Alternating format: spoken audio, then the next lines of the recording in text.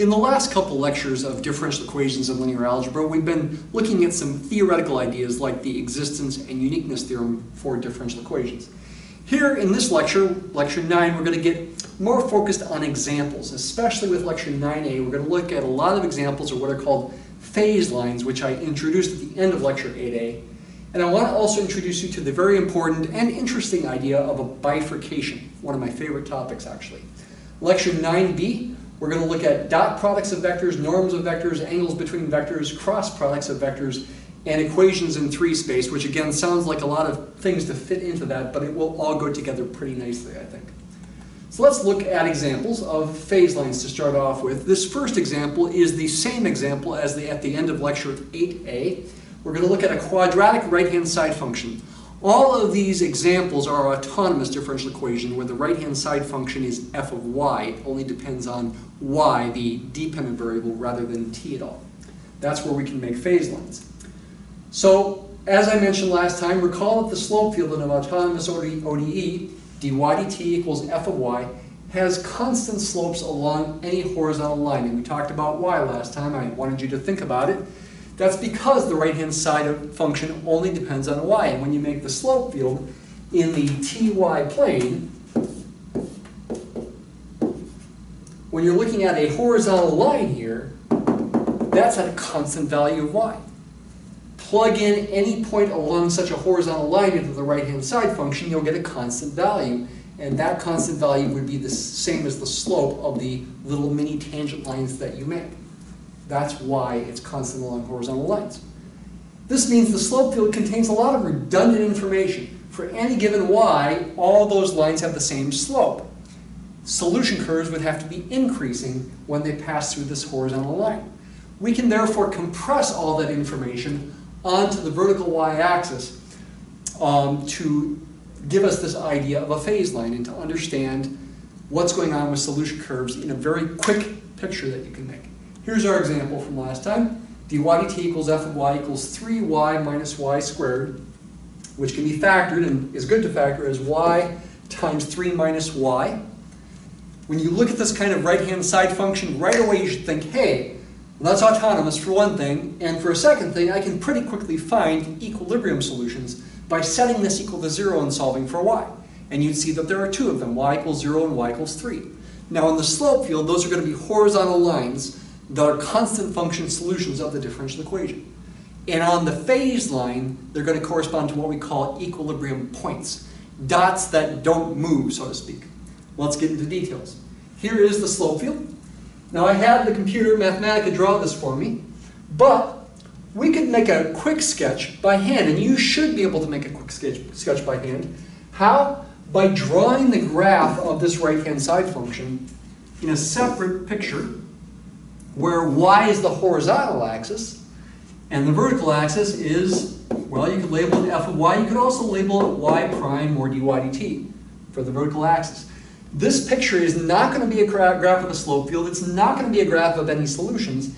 It helps you understand the slope field or draw it from scratch if you need to. This function is going to be a parabola. Its graph is going to be a parabola opening downward because the coefficient of y squared is negative, and have y-intercepts in this picture at 0 and 3. It's going to look like this. Upside down parabola. It's positive when y is between 0 and 3. Positive outputs for this function. That means the slope field here with y vertical has positive slopes when y is between 0 and 3, between here and here. That's where you see the positive slopes. And in fact, the slopes are maximized at y equals 1.5. Well, that's where this function is maximized at y equals 1.5. That's where the slopes are biggest, where you have an inflection point for solution curves. And again, all solution curves here are horizontal translations of each other in this kind of situation. What about when y is bigger than 3? It's hard to see the 3 here now. This is supposed to be a 3. When y is bigger than 3, this function has negative outputs now. So y prime dy dt of solutions, the derivative of solutions have to be negative. They have to have negative slopes. And the slopes do get closer to 0 the closer y gets to 3, so you see concave up solution graphs here, decreasing and concave up. Y equals 3 is a root of f. that corresponds to an equilibrium solution of the differential equation. Y equals 0 is another root of f that corresponds to another equilibrium solution. And when y is negative, values of this function are negative, so solutions once again have negative slopes. But in this case, they're concave down because as they keep decreasing, y becomes more and more negative, and therefore this graph, y prime, is getting more and more negative. Now draw the slope field, or the phase line from this. Compress all this information onto the y-axis. Just draw a vertical line. Draw two dots at the equilibrium solutions, y equals 0 and y equals 3. And draw arrows in these three different intervals indicating what direction solutions flow, you might say. Downward when y is greater than 3 because solutions are decreasing. Upward when y is between 0 and 3 because solutions in there are increasing. And downward again when y is less than 0 because solutions are decreasing there. Okay? Because of this nature and because of the way you're imagining it, as like water flowing along this line, so to speak, when arrows point directly toward an equilibrium point, when y is nearby the point at least, we call such a point a sink. It's like water going down the sink. Now, don't take that analogy too far. It's not that the points ever actually reach 3. Just like, because of uniqueness, these solution curves are asymptotic to 3, but they don't ever actually reach it. They don't ever actually touch that horizontal line. So don't take the analogy of a sink too far is what I'm trying to say. When you've got an equilibrium point where nearby solutions move away, that's called a source. It's like water flowing out of something and away. Are those the only two things that can happen? No. In higher dimensions, kind of crazy things can happen. And if you look back at lectures 1, 2, 3, and 4 or so of this course, we looked at when crazier kinds of things that could happen, like for example with a double pendulum. But even in one dimension, there is one other kind of behavior that can happen. It's called a node, when maybe below the point solutions increase toward the point, and above the point they go away. That's called a node. That can happen as well.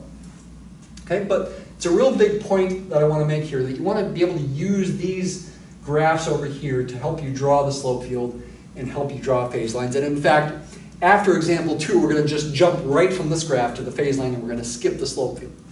But you should always remember that the slope field is in the background. We just aren't drawing it all the time. Here's our example 2. Now we have a cubic right-hand side function. I made it something easy to factor. In general, cubics are hard to factor. But I purposely picked the factorization first so that I know the equilibrium solutions and equilibrium points to be 0, 2, and 4. And then I expanded it out. If I had given you this instead, technically speaking, it's an even easy enough situation. You should be able to factor it. There's no constant term, so there's a y that can be factored out like this. And with what's left over, you can factor as y minus 2 times y minus 4. Excuse me. So there are three equilibrium solutions, excuse me. 0, 2, and 4. And that on the phase line is going to correspond to 3 equilibrium points at 0, 2, and 4. So let's think of this as a step-by-step process. The first step in trying to draw the phase line, that's our goal here, is to graph the right-hand side function. You should do that. This is a step-by-step process for you. Graph this function, f of y equals y times y minus 2 times y minus 4, in a graph where y is the horizontal axis and y prime equals f of y is the vertical axis, label. You're going to have 3 roots at 0, 2, and 4. It's a cubic with a highest power that's got a positive coefficient. Right away in your mind's eye, you should imagine this kind of thing for the graph. Make sure it goes to the right points. Maybe you want to plot a few points. Here's the kind of graph you should get. That's a graph of this cubic here. Again, roots at 0, 2, and 4. Positive coefficient of y cubed means it does increase at first, then decrease, then increase again. We know it will decrease somewhere because of the fact that we've got 3 real roots. So that's the first thing to do. Where is it 0? Where is it positive? Where is it negative? It's 0 at y equals 0, 2, and 4. It's positive when y is between 0 and 2 and when y is bigger than 4. It's negative when y is less than 0 or when y is between 2 and 4. Step 2 is to draw the phase line. Okay? For my students, you just go ahead and draw the phase line in section 1.6. You don't need to bother drawing the slope field and solution curves, though you could if you want to, and again, it's good to remember it's there. Identify the equilibria, that's plural of equilibrium point, or equilibria is plural of equilibrium, but sometimes I'll call them equilibrium points, as sinks, sources, or again, this idea of a node that is neither a sink nor source. It's a sink in one direction and a source in another direction. I'm, in this example, going to also draw the slope field. I'm going to have Mathematica do it, and I put it in this PowerPoint here. Just again as a reminder that it is there. We are thinking about solutions of differential equations. Time is involved, and in fact we're about to go to the Mathematica as well, and I want to remind you there that time is involved. But you don't have to do that. You don't have to draw the slope field and the solution curves. Here's the slope field. 3 equilibrium solution, constant function solutions, 0, 2, and 4. Remember the labeling, t and y. That's what you label the axes for the slope field and solution curves. Thinking about where this is positive and negative. Again, it's positive between 0 and 2, and when y is bigger than 4. So slopes of solutions are positive between 0 and 2, and when y is bigger than 4, those solutions are increasing. This graph is negative when y is negative, or when y is between 2 and 4. Down here, solutions are decreasing, and in here, solutions are decreasing. And we can then draw the phase line. 3 equilibrium points, 0, 2, and 4. 0 is a source, 2 is a sink, and 4 is a source. They're oscillating back and forth between sinks and sources. That is typical of what happens when you have more than one equilibrium point, though it's not a guarantee, because again, you can have some nodes in there sometimes. So you got to watch out for that kind of thing. Okay? There's more examples to look at, but I do want to take some time to look at Mathematica. With my students, I'm giving them more time to work on Mathematica. In these lectures, for the sake of time, I don't have a ton of time to go slowly through what I show you. I do put these things on a Google Drive, and you can download them if you want and experiment with them. I'm not going to take the time to retype things unless it's necessary. So the first thing you want to do, this was for example 1, the quadratic, is define the right-hand side function, square brackets for inputs. When you first define the function, make an underscore, use a colon equals. Semicolon doesn't do anything except suppress the output, but that's not really needed here.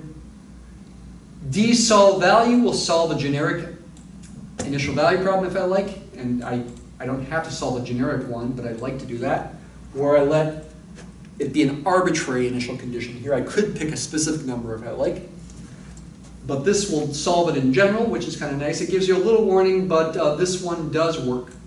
We are going to see in some of the other examples that NDSolveValue doesn't work as well as you might hope, and that's because the differential equations are just getting more complicated. We can define this function as being our unique solution of the generic IVP. Think of y0 as fixed, think of t as the variable, and you can enter it like this. I made the y0 subscript. I do need to put underscores for both the y0 and the t because Mathematica doesn't know that y0 is fixed. Mathematica doesn't know that you're thinking of it that way. And I do want to allow Mathematica to change y0. I can plot the slope field along with some solutions. Show combines different graphic objects like a vector plot, which makes the slope field right here. Plot will graph these solutions where the initial condition is 1.5, 0, and 3. Pick those subscripts and make them red with certain thicknesses. This is going to plot the initial value problem with y0 equals 3.5, and I did it in a separate plot because this one has a vertical asymptote, and based on some experimentation I found it to be close to negative 0.648. Same kind of thing with this one. So I needed to change the t range. Right here, that's the plot. And then all this stuff, the plot range, axis style and stuff, all this just makes it pretty. And we get this kind of picture which we saw in the PowerPoint. You can make the phase line. I didn't talk about this last time, but basically we're using what's called the graphics command. And a bunch of stuff, including something called infinite line, which makes a line that goes on forever. Arrows make arrows. I can put text in there to make, for example, label things as a sink, for example here. Point makes dots, and I can make the points bigger or smaller with point size. various kinds of things you can experiment with. Mathematica is good to just experiment with based on examples to see what it does. Sometimes you make errors, but you just keep going at it, keep trying. Don't worry if you make an error. So that's the phase line. Grid will put both of these together in a grid, or a matrix, you might say, of graphs. Puts both of these graphs together. And then, like I mentioned last time, it is a good idea to animate phase lines, at least in your mind. And here I'm literally doing that with Mathematica with a command called manipulate, where I've got an animation parameter, which is t here, that's representing time. I'm letting it go from negative 0.64 to positive 0.64 because it's going to help avoid errors happening from vertical asymptotes being reached. And yeah, let this play, and we see not only a point moving along the solution curve as time increases, but also points on the phase lines moving. As I said in lecture 8a, only the red dots are equilibrium points. The green dots are not equilibrium points. And in fact, when you make the phase lines by hand, don't draw the green dots. Don't draw any dots except for the equilibrium points. The green dots are representing y-coordinates of solution curves at various moments in time, and you imagine them moving. They move toward the sink and they move away from the source. Maybe I should have made them blue to make you think of water or something like that. Okay? Purposely made them a little smaller than the equilibrium points to emphasize that they're not equilibrium points. That's the kind of thing you want to imagine and not necessarily always literally make an animation for. What about example 2? Well, let me just point out that in this example, NDSolveValue produces something kind of nasty looking. Yikes. That's because the differential equation is more complicated. And I experimented with this. I just went ahead and copied and pasted this whole thing. I experimented with it a bit. And without showing you, I found that this formula only seems to work correctly when y0 is bigger than 2, as far as giving you graphs of solutions. It will plot when y0 is less than 2, but it doesn't plot as a solution as you might want. So when y0 is less than 2, I decided to turn to what's called a numerical ODE solver, NDSolveValue instead of DSolveValue, to approximate solutions for those initial conditions. The syntax is pretty similar as DSolveValue, not exactly the same. And you should realize that when you enter it, it's not giving you a formula. It's giving you a graph, essentially, a numerical approximation. Data points, like we get with Euler's method, that are connected with some sort of interpolation scheme. It even says interpolating function. Somehow I've stored the output of this in a variable I've called phi y0 equals 1. Why did I call it that? Well, because of y0 equals 1 right there. It's the initial value problem where y of 0 equals 1. I also did it where y of 0 equals negative 1, and I called that phi y0 equals neg 1. It does give you a little warning because we are approaching places where things could blow up, especially with this one, I guess. Yep, that's the case. Vertical asymptotes are being approached. And I can now put those things into the plots like you see right here and right here for those other initial conditions to make a more full graph. And it does graph them, okay? And here's the one where you have essentially the vertical asymptote. So there's the phase plane. I can also make the phase line. I can show them in a grid. And I can make a manipulate. We're showing how this gets animated as time moves on. Okay, so again, this point is a source. The points are moving away from it. This one is a sink. The points are moving toward it. And this one is a source. The points are moving away.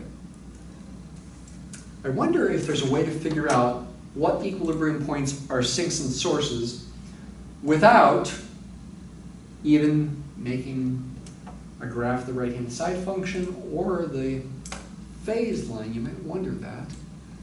There is a way to do it. Let me mention what that way is right now, actually. And this way of figuring out which equilibrium points are sinks and sources is essentially a theorem. I'm not going to show you the theorem statement in this lecture. Probably in lecture 10a I will. It's called the Linearization Theorem. And it has to do with the slope of this function, the derivative of this function, f of y, at the equilibrium points. Remember here, there are 3 equilibrium points where this function has roots at 0, 2, and 4. The derivative at 0, the slope of the tangent there, is positive. The derivative at 2 is negative. And the derivative at 4 is positive. F prime of y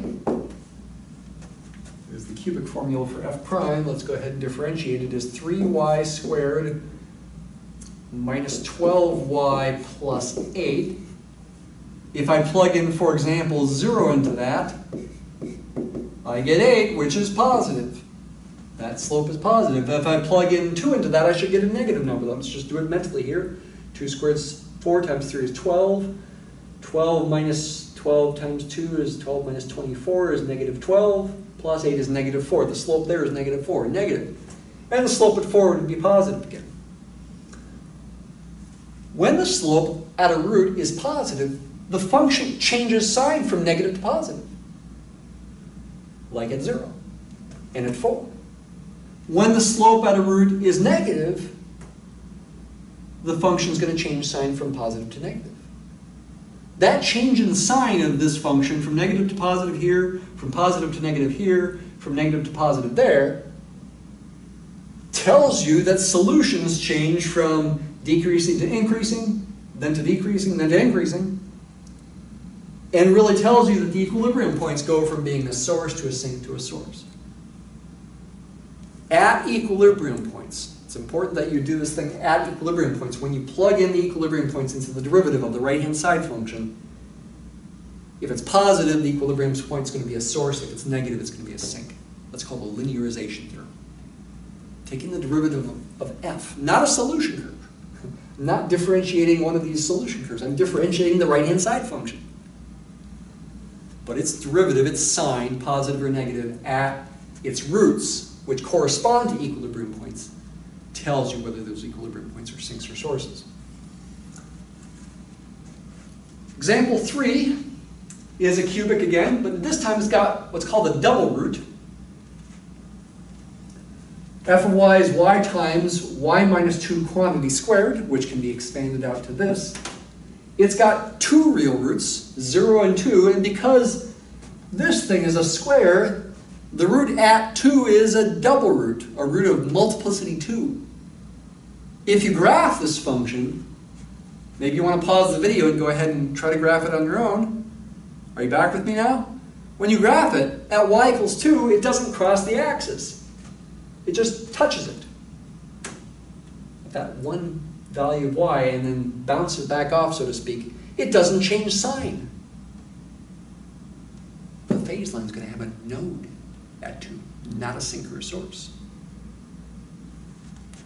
Here's the phase line. Yeah. When y is negative, this function has negative outputs. Y prime of solution curves, dy dt of solution curves is negative. Solution curves have negative slopes when y is negative. So solution curves are decreasing when y is negative. Make a downward pointing arrow there. When y is between 0 and 2, this function has positive outputs. Y prime or dy dt is positive. Slopes of solutions are positive when your initial conditions are between 0 and 2, or when any y value for such a solution curve is between 0 and 2. Solutions are increasing. 2 and 0 are equilibrium points. They correspond to equilibrium solutions in the phase plane. Slope field, I should call it. Excuse me, not phase plane. I'm going to reserve phase plane for two-dimensional systems of equations, not single differential equations. When y is bigger than 2, solutions are increasing because this graph is positive. So this is a source, but this is a node right there. It's, in a sense, a sink from below and a source from above. There are nodes that are at the opposite, a sink from above and a source below. Okay? So this kind of thing can happen too. What would happen at a triple root? I'll remind you here that there is a slope field and solution curves in the background, I'm just not drawing them. Let's go ahead and look at Mathematica as well.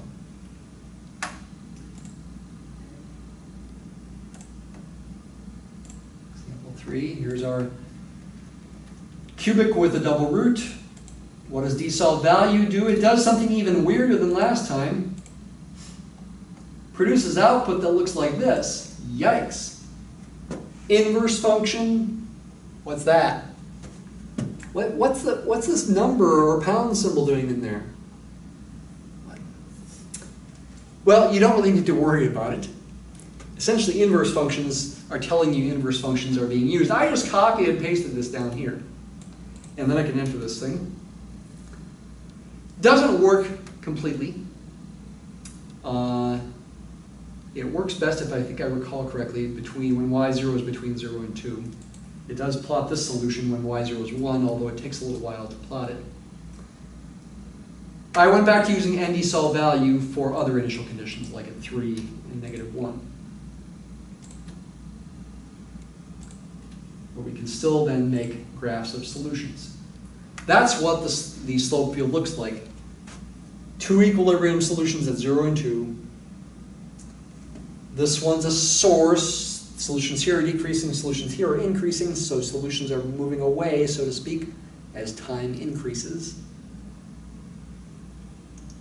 The state of the system moves away from 0 when you start close to 0. If you want to think in terms of states of systems like pendula or something. 2 is a node. Solutions with initial conditions just below increase toward 2. Solutions with initial conditions just above increase away from 2.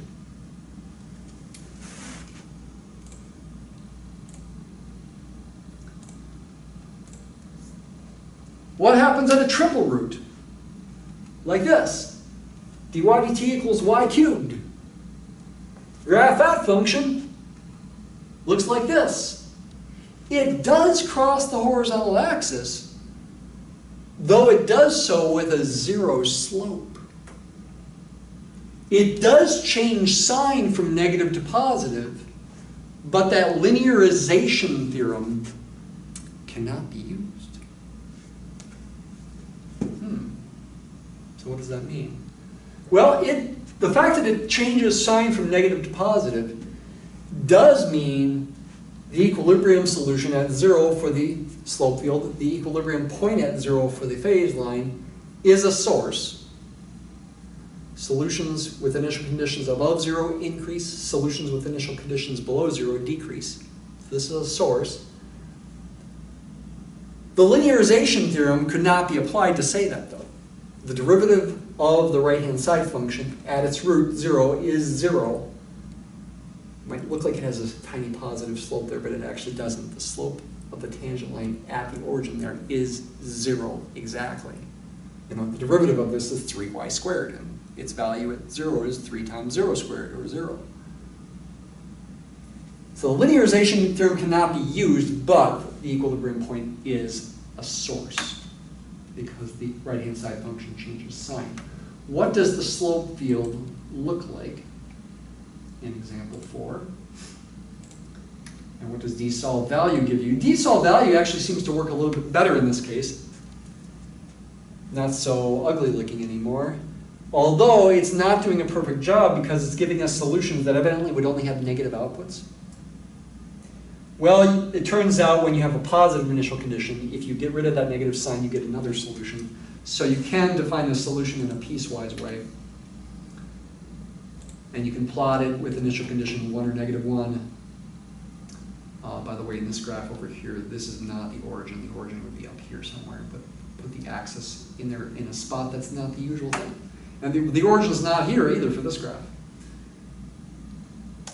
If you plot these along with the slope field, you get a picture that looks like this, and indeed the equilibrium solution at 0 is a source. The other solutions move away from it as t increases. However, notice something a little different than usual, in that it appears that these solutions as t goes to -infinity are not necessarily approaching the t-axis as a horizontal asymptote, it seems.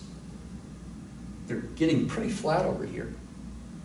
So does that mean, is that true? Are they really not approaching the t-axis as a horizontal asymptote as t goes to -infinity? That's actually false that they are not. They are actually approaching the t-axis. It's just harder to tell. It's just very, very slow approaching as t goes to minus infinity. What would that mean in terms of the phase line? In a sense, what that means in the phase line in our analogy about water flowing is that in this example, if you started with an initial condition just ever so slightly different from 0, 10 to the negative a million power or something, or okay, not so extreme, 10 to the negative 2 or something, 0.01. That solution, that point, if I animated it, would move away from 0 very, very, very slowly at first. All of a sudden, once it gets close to 1, it would speed up, actually. And that's related to the fact that with this graph, when you get past 1, the slope increases pretty quickly. But when you're between negative 1 and 1, the slope is pretty close to 0. So initial conditions near this point move away from it, but very, very slowly if they start out close to the point. But again, once you get close to 1 or negative 1, then they start moving a lot faster.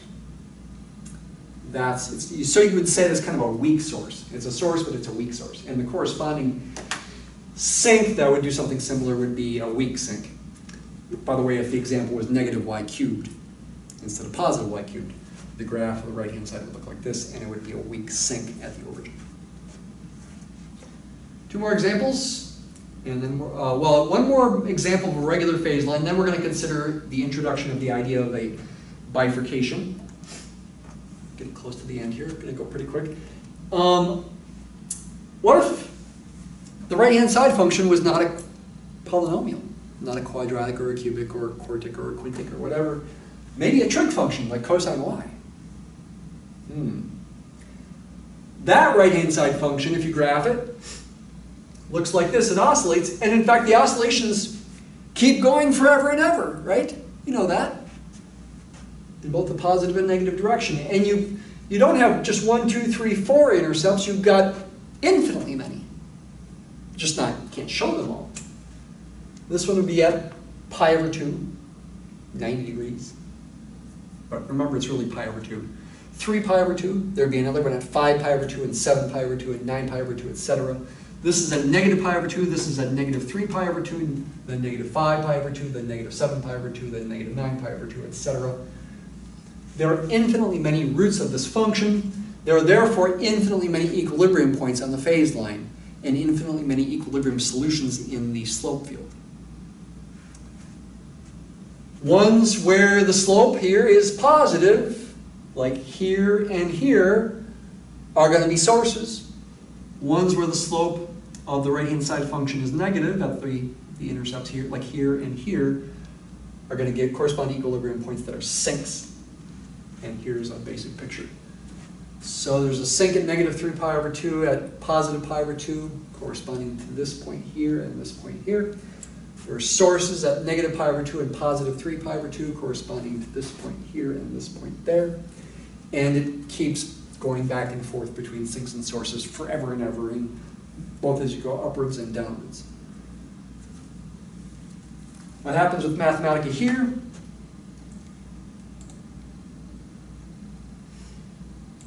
Well, the differential equation is harder to solve. It seems it would be, at least, though NDSolveValue does produce an answer. 2 arctangent of what's that? Hyperbolic tangent. Have you ever heard of hyperbolic tangent before? And arctangent. Inverse hyperbolic tangent and tangent. Yikes. That does work, though it seems to only work best between negative pi over 2 and positive pi over 2, it turns out. You might try imagining solving this differential equation by hand, by separation of variables. You'd have to integrate 1 over cosine, and you get that kind of thing. So it would be hard to solve for y, but evidently it's somewhat possible, at least. And we can use NDSolveValue in a few different places here and get numerical approximations. And here is the slope field with some solution curves, including equilibrium solutions and non-equilibrium solutions. So it can be done, but it's a bit harder. Okay? Once again, we should remember that there is a slope field in the background. Don't ever forget that when you think about these equilibrium, or when you think about these phase lines here. All right, here's our last example to introduce the idea of a bifurcation. We're going to look at what's called a family of autonomous ODEs and phase lines. And I'm not going to show you pictures that are made with Mathematica. I'm only going to draw some by hand here. That's good. You should be able to draw them by hand as well. Consider the one parameter family of autonomous ODEs. What in the world is that? It's something like this. dy dt equals f sub mu of y equals y squared plus mu. Mu is a pretty cool Greek letter. It's spelled mu, and that's great because it kind of looks like an M and it kind of looks like a U. Mu, hey, what is it? T is the independent variable just as always. Y is the dependent variable just as always. So what's mu? It's a parameter. Does that mean it has to do with parametric equations? Not really. The word parameter has many different meanings. Here essentially it means something oxymoronic. It means a constant that can vary. Huh? How can a constant vary? Well, it's just all in your mind. It's all in how you think about it. When I think about a fixed value of mu, then I've got a single differential equation. But different values of mu will produce different differential equations that are all kind of similar to each other. Maybe their solutions, maybe their phase lines are similar to each other. What might be interesting is to see if any changes happen in the phase line as mu itself changes, and that is the goal. When such a change happens, it's typically called a bifurcation. There's a good reason for that strange word, bifurcation. It's related to the fact that some pictures we're going to draw kind of look like a pitchfork with two curves moving out from it. Bifurcate. I don't know if that's the best description of it. It doesn't always happen that way. So these pictures that we're going to draw, I'm not saying what the pictures are yet. That will come in lecture 10A. What we want to do is we want to draw the phase line for various values of the parameter. And I'll just do this on the smartboard. Though I did make an animation in Mathematica, I think, if I recall correctly. So what do we need to do? Think about the graph of the right-hand side function. As a function of y, for different values of mu. And I made it a pretty simple example. Y squared plus mu is a parabola opening upward with a vertex actually on the vertical axis here. If mu is positive, it's not going to have any horizontal intercepts. This is the graph when mu is positive. When mu is 0, it'd be the graph of y squared. It's just going to touch the horizontal axis at y equals 0. It's going to, and these are all vertical translations of each other. I'm not drawing it perfectly, but they are all vertical translations of each other. And then finally, when mu is negative, y squared plus mu is really like y squared minus something, minus 3 or something. You're going to have two y-intercepts, two horizontal axis intercepts are going to be down here. The vertical intercept is going to be negative when mu is negative. Thinking about the corresponding phase lines then, if mu is positive, the right-hand side function is always positive. Solutions always have positive slopes. There are no equilibrium solutions. All solutions are increasing, so you get a picture with a bunch of arrows going upward and no equilibrium points.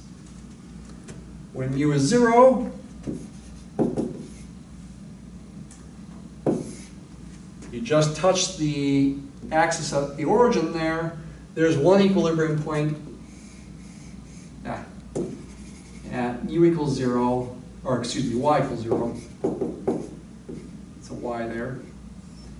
And it's a node. Finally, when mu is less than 0, you've got two equilibrium points.